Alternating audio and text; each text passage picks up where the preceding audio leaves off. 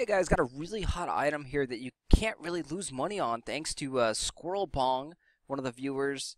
It's Mysterious Garden Powder, and although there may be nothing in the immediate future that will take this stuff, there could be a possible big spike today because the submarine comes out, and there's speculation that that could actually take some garden powder. And the sell price to the NPC is actually 10 silver, as you can see right there, the shop price. So they're selling it for 10 silver and 1 copper, which means that all of these guys, you can only lose 1 copper, and if they ever go up in value, you're going to gain, X amount of gold or silver.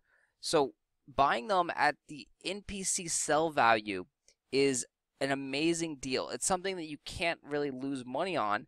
We've stocked up quite a bit, and you can see we are actually broke. We have a little bit over 130 Mysterious Garden Powders on this account right here. And again, these are something that will grow dramatically eventually.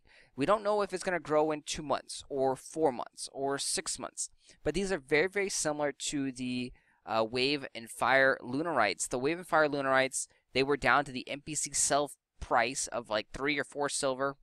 And we bought them, and there was an immediate increase in about a month or so. They jumped up to 15 or 20 silver, and that's a really significant increase in your value. That's 6 to 7 times your money on these items.